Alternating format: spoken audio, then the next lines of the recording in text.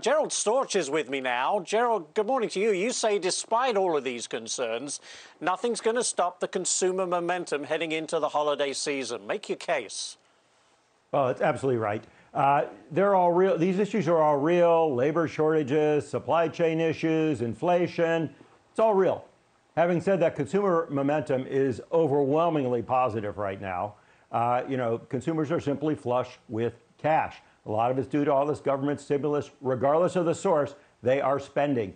So if you compare sales over the last several months to 2019, the last pre-pandemic year, they're up 20% in just 2 years. And that trend has continued on a relatively consistent basis for many, many months now. And I expect it to continue all the way through the holidays. I see nothing that's going to stop it. Meanwhile, people want to have some Christmas, for gosh sakes, after everything we've been through. So that'll drive it even higher.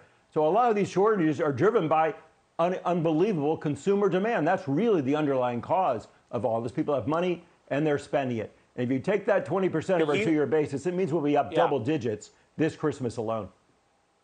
So you're not concerned that prices are up anywhere from 7, 10, 11, 13% on some of these consumer items. At the same time, we're paying a whole lot more for our energy bills. You're not worried about consumers being squeezed?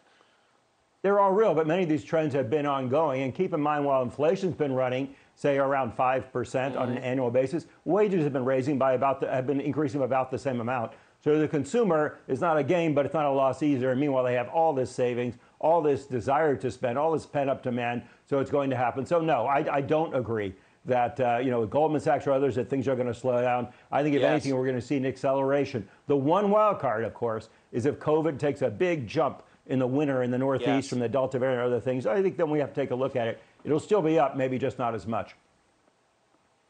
Gerald Storch, a shining beacon of optimism. Gerald, thank you so much for joining us this morning.